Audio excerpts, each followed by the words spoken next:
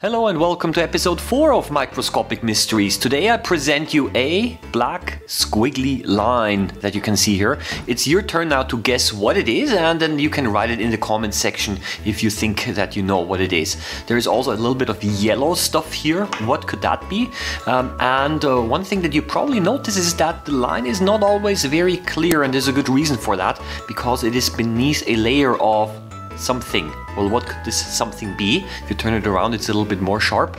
And the object is an everyday object, of course. And after a few seconds of a spoiler break, where you can pause the video, I'm going to give you the answer. But for right now, you can rewind the video, quickly look at it again and find out what it is. Okay, so after 5 seconds, I'll reveal the answer to you. Yes, it is a protractor, and the lines are the paint that make the numbers here. And one of the things is that the plastic is already pretty scratched and old, and that kind of gives it its blurry appearance. Check out my other videos if you liked it. All the best, and see you again next time. Bye bye.